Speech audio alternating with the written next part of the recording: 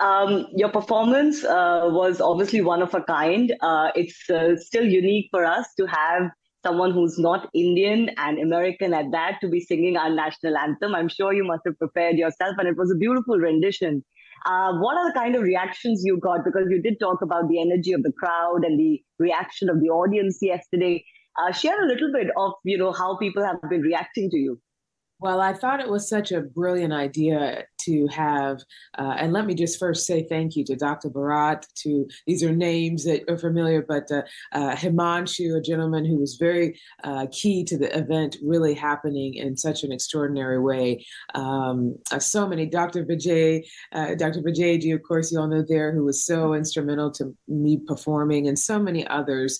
I want to thank the steering committee for the invitation to perform. I thought it was a brilliant idea to have an American sing the Indian national anthem, and then a young lady of Indian descent to sing the American national anthem. She did a wonderful job, that young lady last night who sang the American anthem. It's a hard one to sing, just like the Indian anthem is hard, so she did a wonderful job.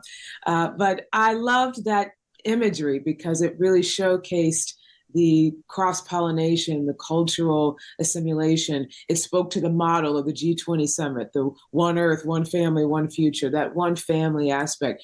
I thought it was a really beautiful way to display that by having the anthems positioned that way.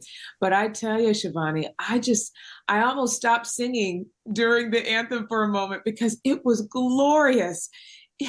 Seeing this auditorium full of just beauty of culture, and then hearing these voices singing your anthem already is just so beautiful and emotional, and it just oozes with love of country, and so hearing all these voices, there was so much passion in their singing.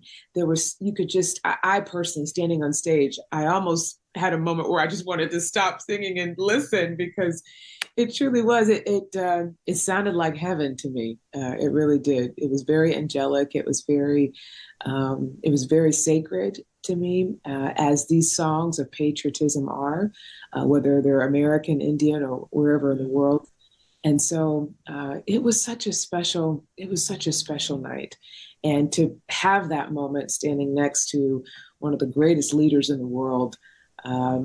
It will go down in life as a moment I will always treasure.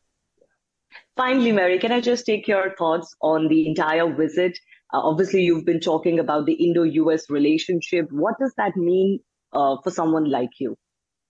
Well, it was an extraordinary week. It really was a great week for the Prime Minister. I hope that the PM's team and all of those affiliated are on their way. I know they're in Egypt now, but as they head home, I hope that they have a sense of assurance that this was a very successful visit for the Prime Minister on many levels. And it certainly was a successful visit as it relates to the U.S.-India relationship. The conversations that certainly were shared between the president and the prime minister displayed that, at the forefront. And certainly the prime minister's speeches and thoughts that were shared throughout the week just culminated the importance of the U.S.-India relationship, and certainly the position that India is playing in the world. We are seeing some significant conflicts in the world that are affecting both countries, let alone the entire world. We're seeing, and so I say that to say India is so positioned right now in a very crucial way to bringing stability to the world. And so certainly as the United States is looked to as a leader in the world, the relationship is very timely in the context of its strength. And so I think that was the beauty of the week for certainly the United States and certainly for India, and as it helps the prime minister, that you saw the strength of the relationship. And I think also, again, it was a great week for America to see Indian culture and the pride of India on full display.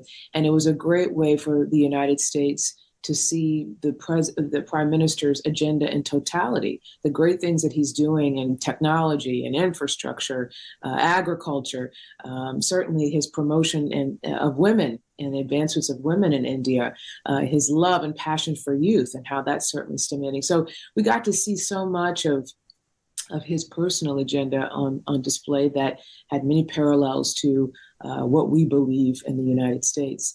And Shivani, I'll say lastly, it was a beautiful week that put two words on full display, and that is freedom and democracy. That is the common bond that the United States and India shares.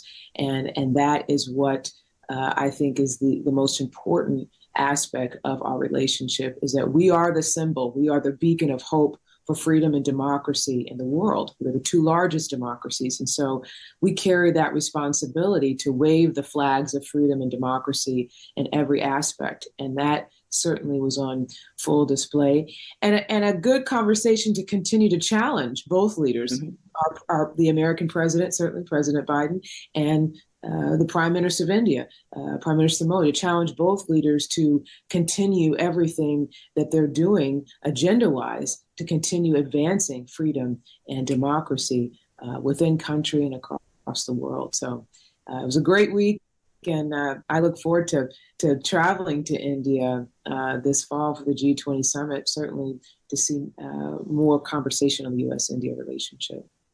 And we'll certainly host you on CNN News 18 when you come to India for the G20 summit. I look forward to that, Mary. You're a wonderful ambassador for America, and you're quickly becoming an ambassador for India too. So many congratulations once again on your performance, and all the very best. Thanks so much, Ivana. I look forward to seeing you when I come to India. Absolutely. Thank you.